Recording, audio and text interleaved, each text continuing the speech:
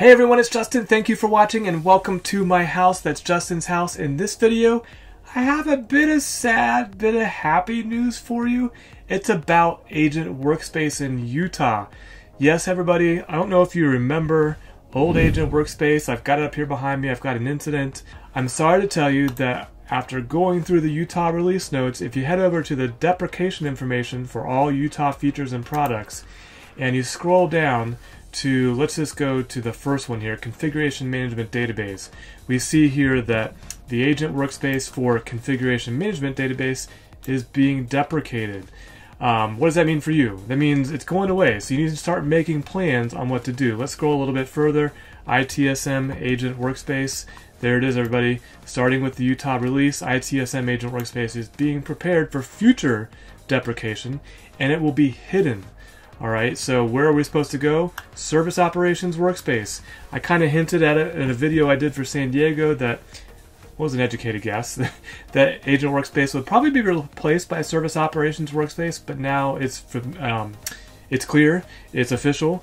You can see here under Incident Management, starting with Utah, the end-of-life process has begun for ITSM Agent Workspace. Service Operations Workspace must be used as the workspace for IT service management.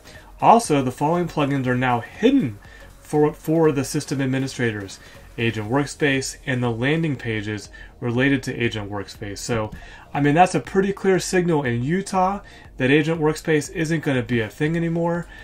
So I wanted to give everybody a heads up, and the reason is that Utah isn't even out yet. It's not generally available. This is an early release preview. I've got Agent Workspace here in my workspace, but it is going away, and so you need to, if you're using Agent Workspace, you need to start thinking about plans to move away from it.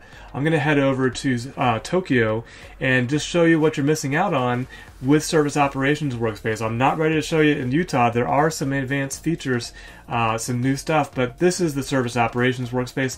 It's just the next generation of Agent Workspace using the next experience, but it has all of the new components from UI Builder. You can see here on the page all the widgets and stuff for you to see your work, and you can dive in, create an incident or an interaction directly from here. But that's essentially what's going on. I wanted you to know about it and bring it to your attention that Agent Workspace gone, being deprecated. If you haven't already, go check out the Utah release notes. Lots of good stuff in there. Stay tuned to my channel. I'm going to be releasing all kinds of details about the Utah release.